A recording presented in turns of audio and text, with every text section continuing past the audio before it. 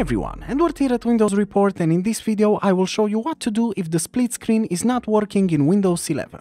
The first solution that you should always take in consideration is to enable Snap Windows. To do this, press the Windows button, then select the settings icon, and then in here make sure to select System on the left pane, and then on the right side just scroll down until you find the multitasking section and click on it. Now once you're inside the multitasking window, just switch the toggle button to enable the Snap Windows option and then click on it to see a drop-down menu with all the detailed splitting scenarios. In here just make sure to proceed with your personal preferences and then you can check if the problem still persists. Another useful solution is to restart explorer.exe.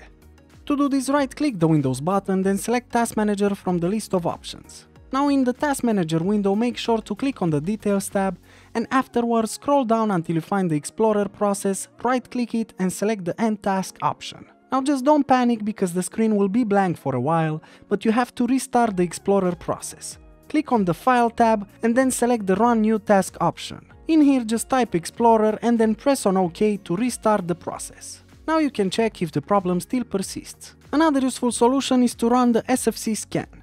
To do this, press the Windows button, then type in cmd and run command prompt as an administrator. In here, copy-paste the following command and press enter. Now wait a bit because the scan can take some time and afterwards restart your PC. You can then check if the problem still occurs. And lastly, another useful solution is to resize your screen. To do this, just right-click on an empty space on your desktop and select the Display Settings option.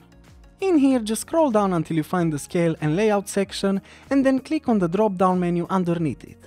Now you can choose a different value and then you can check if the problem still persists. And that's it, plenty of solutions to consider. As usual, for more information and details you can check the article in the description below. And if you enjoyed this video, just make sure to like and subscribe to our channel. Thank you.